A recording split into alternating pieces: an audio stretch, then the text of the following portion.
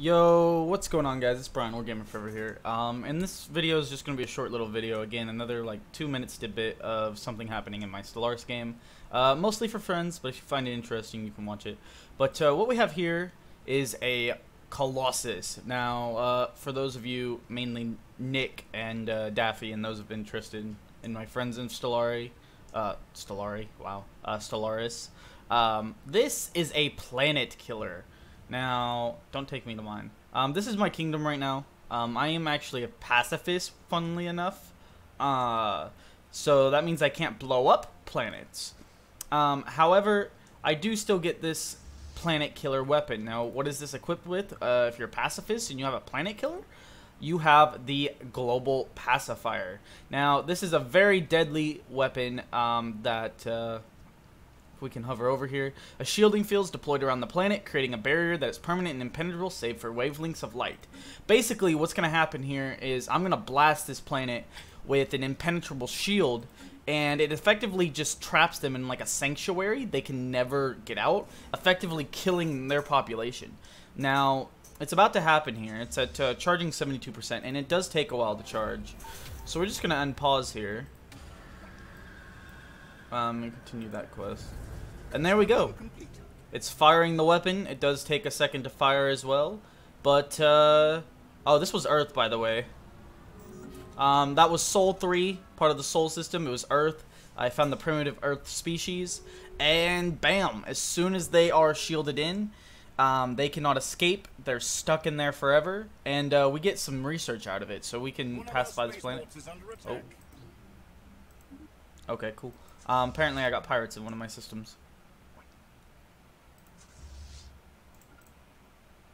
1.5. Yeah, we can take that. But yeah, so that is what, that is the global pacifier planet killer. It's a really cool weapon. As you see, it just closed down right there, and it like opens up fires on the planet. It's very cool. Very, very cool weapon. We're gonna want to go there. So using this as a pacifist, actually, interesting strategy. Using this as a pacifist, you can actually declare. You can take territory if you declare a war of imposed ideology, and then you go through all of their planets, and you basically just lock them in bubbles. Their empire will disintegrate, and their territory becomes free, and you can come through, walk in, take, reclaim all of this stuff. Now, another thing you may be noticing is this empire has kind of collapsed. That's my bad. So what I've done here is if you click through, you'll actually find a lot of different species. The reason for this is I have this handy little artifact, if we can get to our relics, called the Omnicodex. Now, it's passive effects, +1 gene point, whatever, just some gene points. However, you may be noticing the active effects are spawn population from extinct species on one of your planets. So what this does is you get three pops of a random quote-unquote extinct species. So basically it'll spawn a species that doesn't exist before on your planets. It didn't have to be in the galaxy before at all. It just spawns them in. And I am an inward perfectionist, which means I hate aliens. I absolutely despise them. I'm only focused on being left alone, being myself, trying to stay out of wars. Hilariously enough, you can still declare war to impose your peaceful ideology. Hilarious.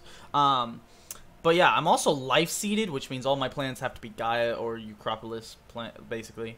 But I have terraforming for that. But point is I instantly despise aliens. So if we go to our species tab and toggle our species, I just activated it, and we got some reptiles who are charismatic, and they only can live on a Eucropolis habitability. Now, this doesn't really impact it because I'm pretty sure, yeah, they change species habitability.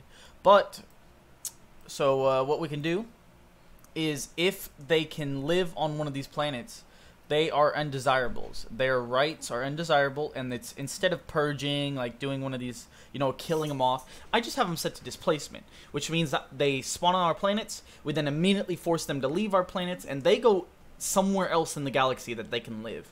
Now, that means this big empire that had half the galaxy at one point, yeah, that got all of my refugees. And because they just kept getting more and more of them, and they're different species, and they're not, I think they were an xenophobe originally. I think these guys were the originals. Or maybe these guys. Yeah, it was these guys. They were xenophobes, so they getting that means that you have a crap ton of rebellions because they put them as slaves. So they've kind of, you know, gone unfortunately and gotten so many rebellions. You can cripple enemy empires. I don't have any. These guys are the worst I had to worry about. But yeah, they were a product of a war previously, so their only planet left is here. The rest of their planets, like this was their capital. That's a station. This was their capital. Unfortunately, it's now shielded, but they get some research out of it at least. But yeah, anyway guys, that's going to do it for this little short video, just kind of showing you the ways to abuse inward perfectionists and the pacifist thing by, once you're getting the planet killer, you can declare a war of ideology and just wipe out empires. Anyway guys, this was Gamer, giving you a little Stellaris advice. Anyway, see you guys all next time.